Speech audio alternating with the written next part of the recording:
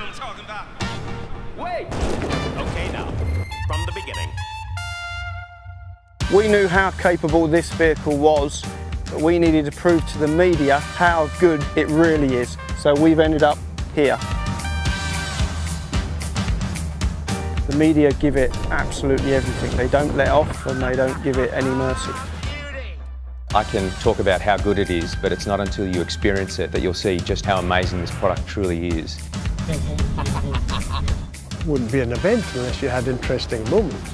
It can get a bit... Not too much, not too much, just a wee bit. Okay.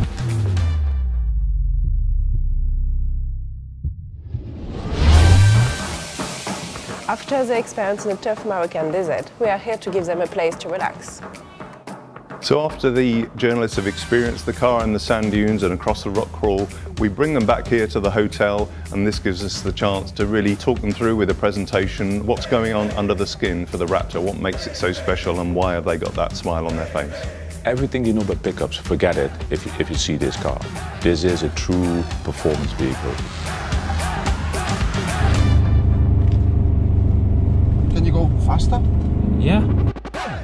Bah!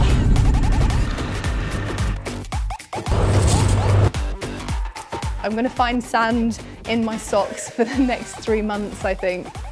We've got this badass vehicle, so we wanted to create this dramatic staging.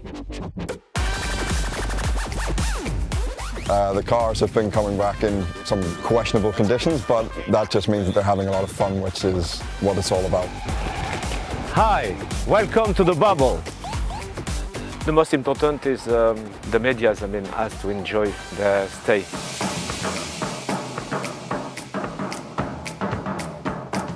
All these events are team orientated. Every person doing a different thing, each team doing a different thing, and we are one team working together.